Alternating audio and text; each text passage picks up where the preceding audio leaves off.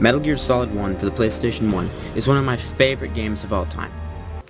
You know it's going to be good as soon as you start it up, because you can see it's made by Konami.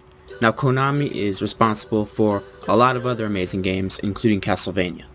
As soon as you try to play the game, you'll probably get killed pretty quick, because you'll probably think it's a standard running gun shooter. You're just supposed to go around killing the guards. But of course, if you've played Metal Gear, or Metal Gear 2, or any of the other Metal Gear Solid games, you'll know that's just now you play Metal Gear Solid. If you get into a gunfight, you'll probably get your ass kicked. So the gameplay was strange, but it was done so well that it became a revolution. This game pretty much set the standard for every stealth game that would follow. People were hyping up this game, mostly PlayStation fanboys, because it was a franchise that had been on Nintendo before, and of course Nintendo was dominant in the game market for a long time. So here was a franchise, along with Final Fantasy, that was jumping from Nintendo to being exclusive to PlayStation. So people really hyped it up, especially when the demo got out there, because people loved the demo. And people who had played the games before and were fans were really excited that there'd be another game, especially making use of the, at the time, next-gen technology. The graphics for their time were really good, because it was a 3D game that actually worked. It's easy to forget, now that all games are 3D pretty much. It's easy to forget how few good 3D games were around for a console, especially when Metal Gear Solid came out. So, of course now the talk is about real 3D, but when I talk about 3D, you know what I mean. Not like a 2D side-scroller anymore. The game was also known for, the series was already known for having a mature storyline, and a storyline that is also complex as hell. I mean, I think of myself as a relatively smart guy, but when I play through this game, there are scenes where I'm just lost in what's going on. But there's a deep message behind this story. And really, that makes the plot just incredibly deep for a game back then. I mean, this wasn't Metal Gear. You know, I mean, this was at a time when a lot of games were still just side-scrollers without too much of a story. Games were beginning to make a transition from just being for kids having a more mature, in-depth story. But this game had an incredible story, especially for a console game. Because while there were a lot of more mature games on the PC, consoles hadn't seen nearly as many mature games. And this game really set the standard for how to tell a deep story. Many people had trouble understanding parts of it, but the basic story was relatively easy to understand. You're a special agent, you go in there, and you have to destroy the super weapon. But there's so many little twists and turns that are just so ingenious that the plot really sews itself into your memory.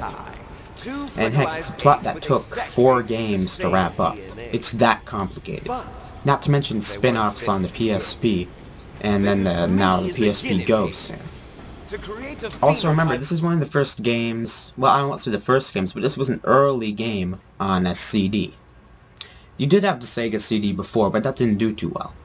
This was at the time when CD games were really taking over and making Nintendo look really bad. And one big thing about CDs was, of course, music CDs. But the music quality for Metal Gear Solid was amazing. If you go on YouTube, you can still find tons of songs from Metal Gear Solid 1 that people still listen to. Because the plot was so good, people just keep coming back to it. So it had at the time really good graphics, amazing sound quality, and sound quality that holds up pretty well even to this day. At the end there's a little vehicle section that's really well made. And the sound of the vehicle is actually surprisingly good. You really have trouble telling apart some of the sounds back then from the sounds that you hear in games today. Now, the one shortfall of the graphics overall presentation, which would include the sound, one shortfall in the graphics is the character models. I mean, really, Snake doesn't have a face. I mean, that's kind of bad. But, I mean, you gotta remember, games back then, 3D games, none of them looked that great. So really, if you ignore the character models, it's a pretty amazing looking game. And of course, there's so many elements to the gameplay which just blew people away. Like the fact that soldiers can follow your footprints, they can hear you from really far away, almost too far away, but they're genetically enhanced soldiers, so it makes sense. And they have a line of sight, and they're not complete pushovers, basically. I mean, if you think about it, like going back to Mario, Super Mario Brothers, I mean, most of the enemies there, you just jump on them in one hit and they're dead. They're all kind of pushovers. In Metal Gear Solid, not quite.